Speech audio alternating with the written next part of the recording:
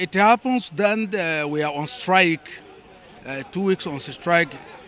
Despite the strike we have organized the peaceful protest so that to tell the government of Zamfara state what is in our mind and what is the process about what we are agitating. So what are your demands?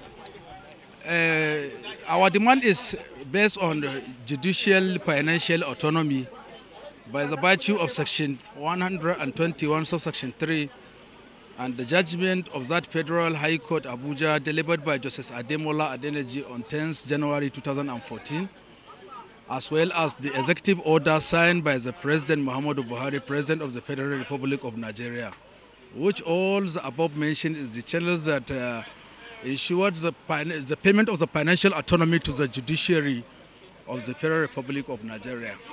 Well, we have already served the government of Zamfara state and all security agencies that we are having peaceful protest, judiciary workers of Zamfara state and the Nigerian Bar Association, together with our sisters unions, Nigerian Labour Congress.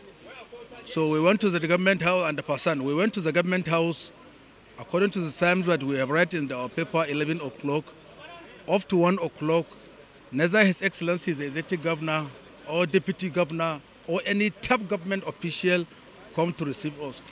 So immediately we have delivered our message, we have submitted our demands to the press, then on the air, then we come back to our secretariat.